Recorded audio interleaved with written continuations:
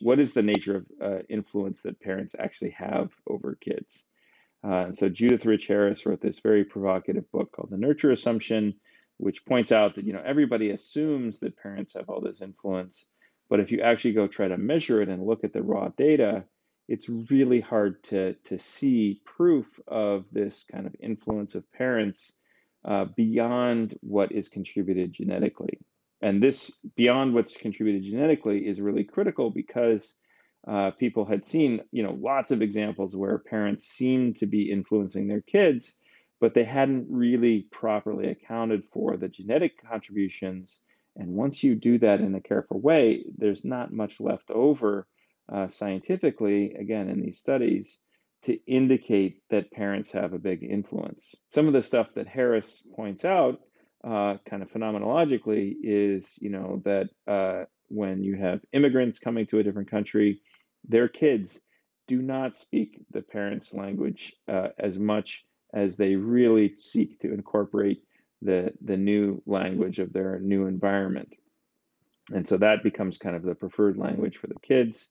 That's what they really are motivated to learn. And it's like, think about your own experience as you were developing in high school, et cetera.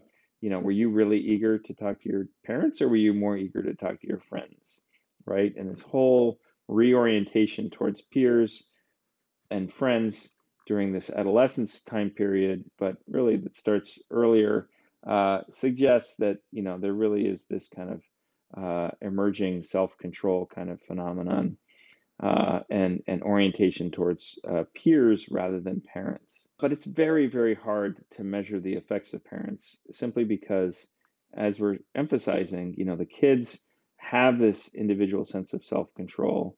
And so a kid's reaction to a given kind of parental influence can be either, to assimilate or to rebel, right? Half the kids rebel and half the kids assimilate. There's no net effect. And so under that very, very simple kind of model, you can perhaps see that trying to measure the influence that parents have can be very complicated because everything's kind of this interaction, right? It's not just kind of what the parent's doing, but it's how the kid interacts or reacts to that parental influence. And so if that's at all kind of nonlinear, then it suggests that it would be hard to see influences of parents, even though clearly if you're rebelling or if you're assimilating, that's an influence of the parent. And so both of those would count as influences, but unfortunately at the overall kind of average level, they would cancel each other out. So there's a lot of kind of reasons like that and many others why it's very difficult to measure the influence of parents. And also going back to this genetic environmental correlations, whatever genes are being inherited from by the kids from the parents, those things are going to play out in shaping the environment. And so, is it environment or is it genes? You really can't tell the difference. So there are some extreme cases where you have orphans or cases of abuse and neglect. And so in those cases, you do see more environmental effects, but actually sometimes often surprisingly little relative to the genetic factors that are present. So this shades into this kind of notion of differences in temperament that is kind of the younger version of personality. So as we saw when we talked about like the big 5 factors for personality that characterize adult personality differences, those things have a lot to do with kind of social, identity and place in society and kind of orientation towards the larger social forces. But earlier on, you see these kind of more core basic temperament differences, which are characterized as kind of a subset of those ocean factors. So in particular, conscientiousness, neuroticism, and extroversion are kind of the 3 main temperamental factors. Those are a subset of the overall ocean factors that are present kind of earlier in development. And so that also gives us a sense of those as being kind of more core factors relative to the later developing more social factors.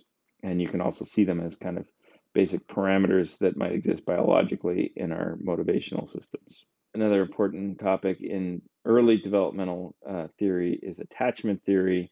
It's a lot of people think it's kind of overblown, and there's been some reaction to that. So it's kind of controversial. This idea that, everything, it's kind of almost a Freudian level focus on this kind of parental influence of the mother. Um, and this idea that people have these different kind of attachment styles as infants in relation to their mothers, and that this is sort of predictive of later outcomes. A lot of that predictability is not so clear, especially as distinct from these kind of temperament factors.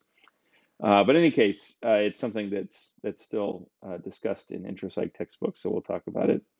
And so the idea here is that you introduce this strange situation and measure the reaction of the child to being separated from their mother for X amount of time. Okay, that's the strange situation. Is you remove mom from the environment. How does the child react? Not only when mom's gone, but also more importantly, when mom comes back. And so the quote unquote secure attachment, sort of the quote unquote normal way of being attached to your parent, is that you miss your mom when she's gone and you're happy when she's back, and you exhibit kind of these pure forms of kind of missing and relief when mom comes back, and that you're okay interacting with strangers as long as mom's around. So the kind of security effect of mom. Avoidant is a more kind of disengaged behavioral profile, even in the context of your mother. So just kind of not being so directly interacting with the parents or with others.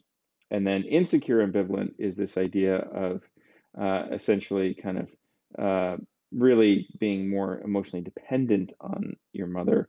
And so if you are separated and then your mother comes back, you kind of take it out on her, and you're like, you're mad that she left you. And so that's that kind of ambivalence of not being fully happy when mom comes back because you're still mad at her.